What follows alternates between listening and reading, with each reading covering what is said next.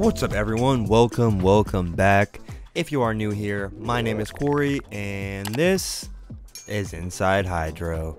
Today we have some pretty cool stuff from Vivosun. This is their all-in-one smart grow system. It consists of their Aero light, the Aero Zesh inline fan, and the Grow Hub controller.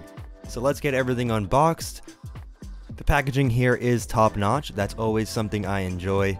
Nice packaging really gets me. But good packaging doesn't necessarily mean a good product, so we'll start out here in my office and then we'll get everything set up in the veg tent. So first things first, let's get a quick overview of everything. Apparently this light won the Red Dot Award, so it should be pretty cool and unlike anything we have seen here before. The whole kit, consisting of the light, the duct fan, and the controller, is $400, so not too expensive. And they do all connect and work together, which is what makes it so cool. So the LED is a 100-watt LED. It's meant for a 2x2 space, but you can connect multiple lights to cover a bigger space. This is the first LED with a 70,000 hour lifespan, a dual ball bearing circulation fan installed directly in the center of the light. So let's go in the grow room and set everything up. We have a pretty empty space in here, a bare grow tent if you will. First thing I want to do is set up the LED, of course. So with the light, 2 light hangers are included. It looks like this is Vivosun's new design for light hangers. They have a button on the side rather than the traditional ones with the lever. I thought this was pretty cool at first until the hanger jammed on me within the first 2 minutes of using it. I ended up working it out, but to be honest, the hanger isn't very smooth when the line gets twisted. One thing I do like is the hangers that are connected to the light are integrated and already on. There's not much you have to do aside from flipping them up and hanging the light. So I've got the light up. I'm going to push that off to the side for now and work on the inline duct fan. Now I would imagine this looks pretty similar to another fan you may have seen before. This is the AC Infinity design. I have a bunch of their inline fans and this is a pretty clear copy of that, which I'm not mad about. I mean, it is a really nice and sleek design.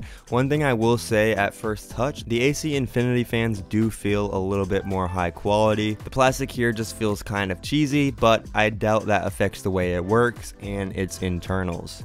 So I'm just gonna get this hooked up at the top back end of the tent.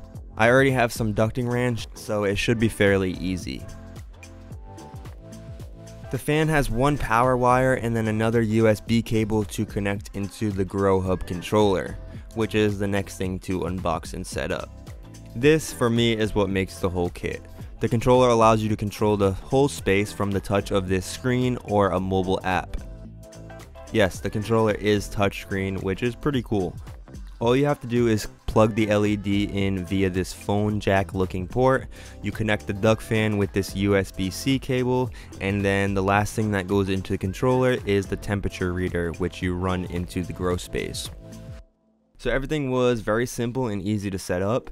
Now, although you can set everything up with just the controller, it can be a hassle to go through all the settings that way. So to make it easier and more efficient, you can download the Vivosun app and control everything from your phone. And I mean everything. The amount of things you can do with this app is pretty awesome. So first off, it eliminates the need for a light timer because you can set the exact times you want the light to turn on and off in the app. So no more need for a bulky light timer. You can also change the whole spectrum of the LED from a seedling, veg to flower, which is also pretty cool. This is the first light we've ever been able to do that with. I know there are other LEDs on the market with that option, but this is the first we've had here. And it does make a huge difference. Of course, you can change the light intensity from the same place.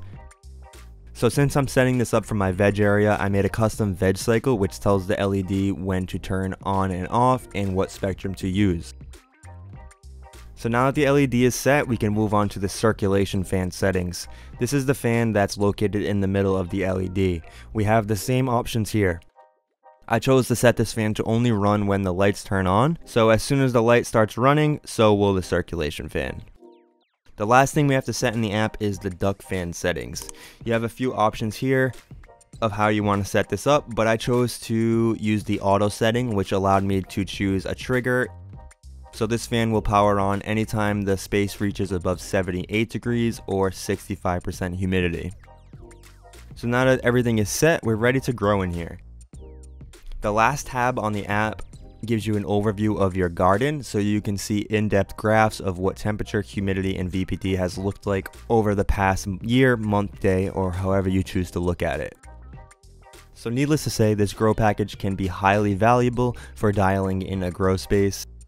Being able to just adjust things on your phone while you're away from the space is actually amazing. So the reason I set this up in here, even though the light is too small for this space, is because I'm going to put some small plants and clones in here. So I'll be able to save myself some energy for the next few weeks. So stay tuned, make sure you are subscribed. I will be using this LED and grow setup for the next few weeks. And I do have a bunch of new updates coming. So stay up, stay high, peace!